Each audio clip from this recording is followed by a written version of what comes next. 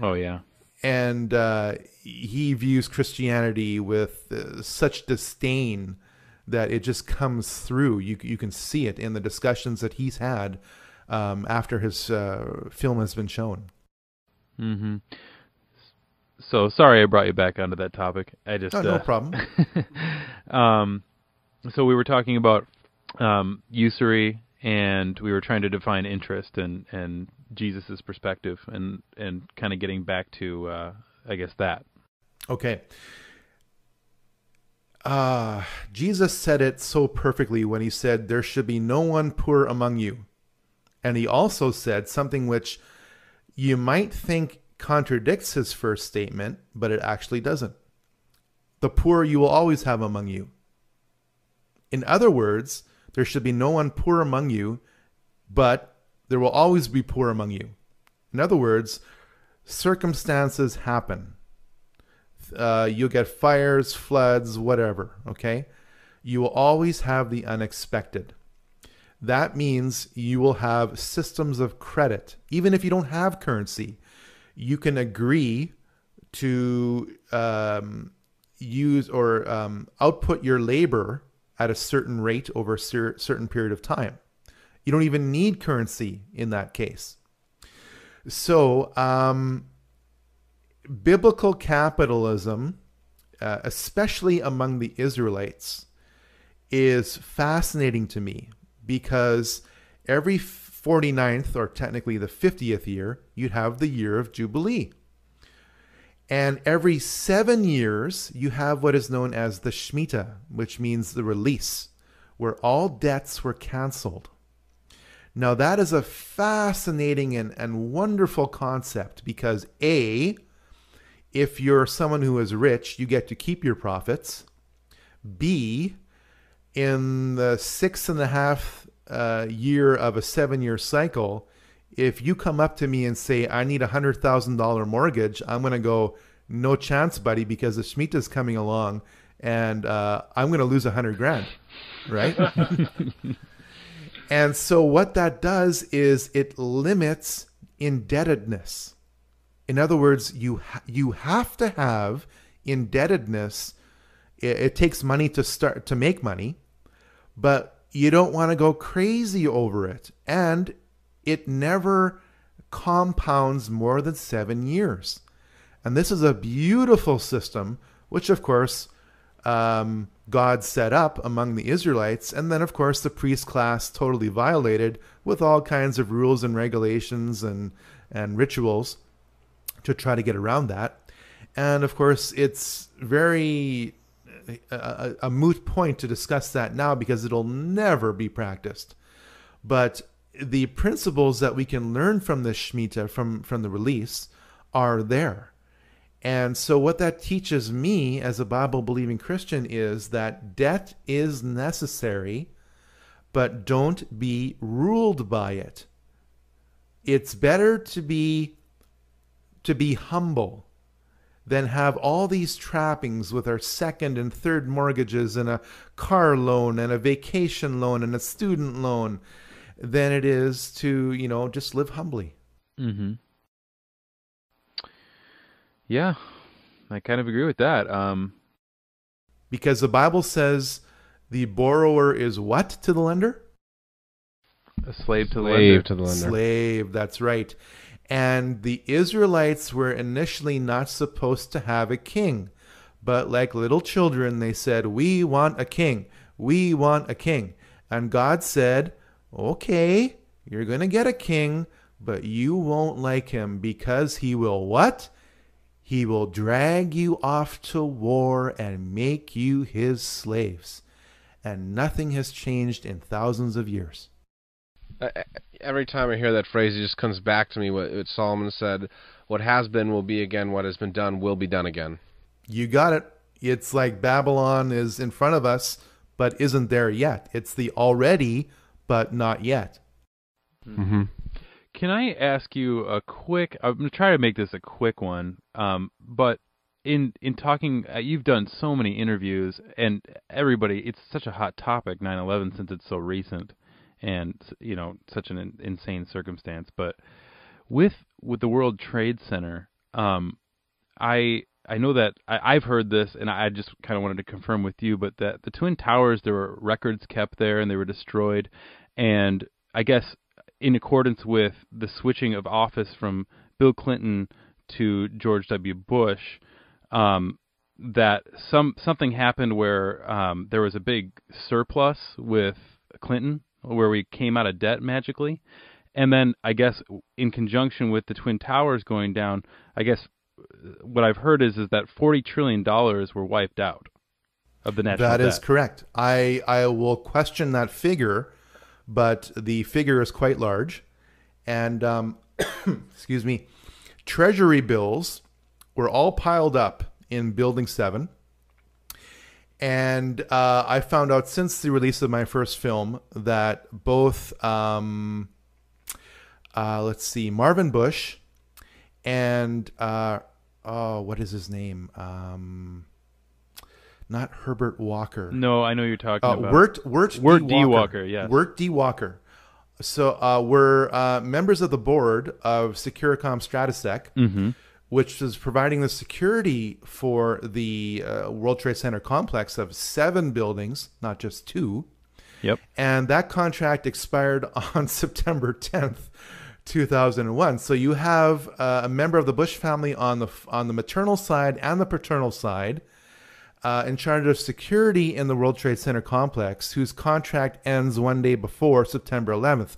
But I guess that's just all coincidence. Oh, of course. Right. And there is an excellent series of interviews of a gentleman by the name of Richard Grove, who was supposed to attend a meeting of Marsh and McLennan, who was in charge of all those securities or had a major hand in those securities. And the maturity date for those securities was September 11th. And of course, those treasury papers were never reached a maturity date because they were all destroyed. And if people ask me, what is the primary motive for 9/11, I would have to say one word: money. Because let me just connect all the dots here. The war on terror, even if it ended today, is costing, and will cost the United States taxpayer, thanks to withdrawal costs, approximately $6 trillion. Wow. That's right. So just keep that one figure in your mind. Then add to that figure the several $trillion worth of securities that, of course, never reached a maturity date, housed in Building 7, which wasn't hit by a plane, wasn't hit by splashed by burning jet fuel. And then on the day before September 11th, September 10th, Donald Rumsfeld gets up in the Pentagon and says, "We can't account for $2.3 trillion of United States defense spending." And the plane that hits the Pentagon manages to hit the only section of the Pentagon under construction, being upgraded to make it impact resistant, and happens to hit the accounting division of the Pentagon, which is physically opposite of the command and control division of the Pentagon, where Donald Rumsfeld was. Now, you add $2.3 trillion to $6 trillion to $2 trillion, and you quickly, add things up here. And that's not all, because in the basement of one of the Twin Towers, Scotia Makata, which is one of 5 authorized gold dealing or bullion banks, had hundreds of millions of dollars of deliverable gold stored. And there was a truck that was busy stashing gold bars just before the towers collapsed, and there was a small trail of gold bars which dumped off this hastily loaded truck. Leonard, it's so funny that you bring that up. I used to work with a guy who was a surveyor, and September 10th, 2001, They were somewhere near the World Trade Center, and I don't remember why, but he said there were like these armored trucks. There were tons of them underneath, just coming out from underneath it, like tons of them. Absolutely. So if people ask me, what's the bottom line, the motive for September 11th, and I say, well, you know what? Let's start with $12 trillion. Yeah. And then there's the whole control aspect of it. And then there's the whole spiritual aspect of this. I mean, this gets really deep, and I'm not going to get into any detail about this topic tonight. I'll just bring it up.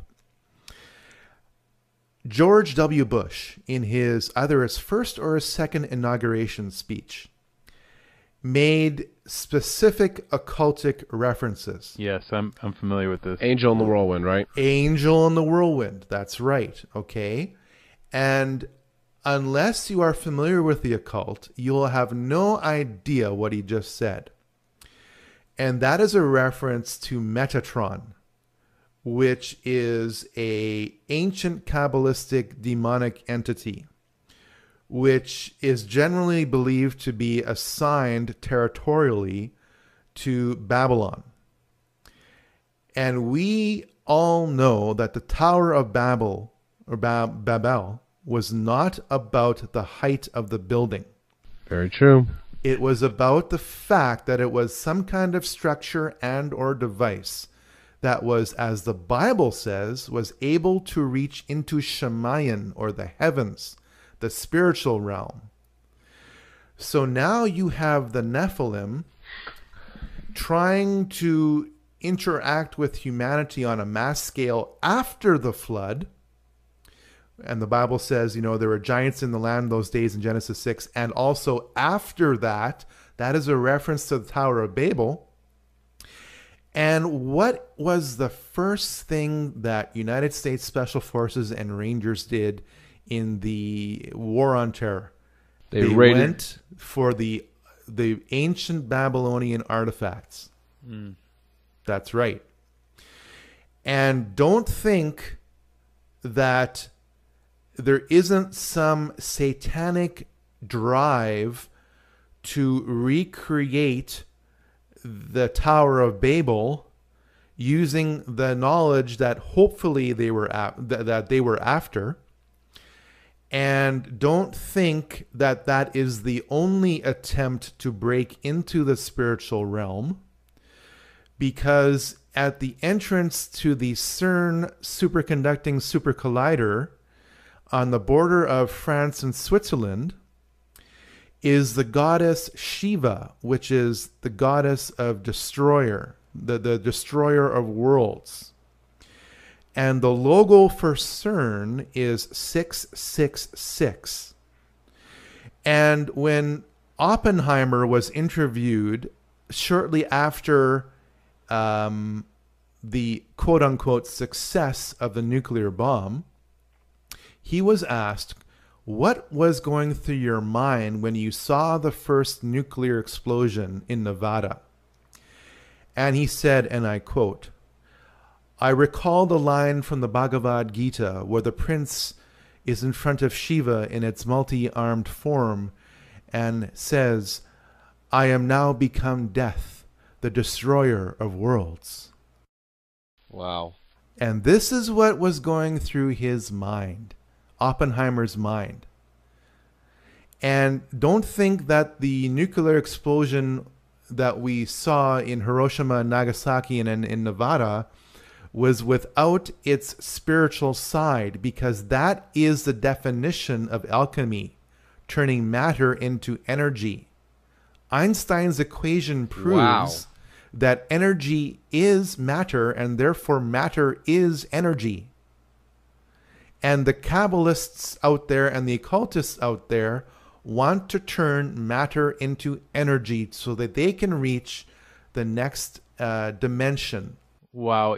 Leonard, I watched recently a special. It was like a 4-hour special. I didn't watch all of it. I kind of skipped around because it was at nighttime and I was actually pretty tired, but about the pyramids and what those pyramids did. And something about energy, and it's just a theory, but does that make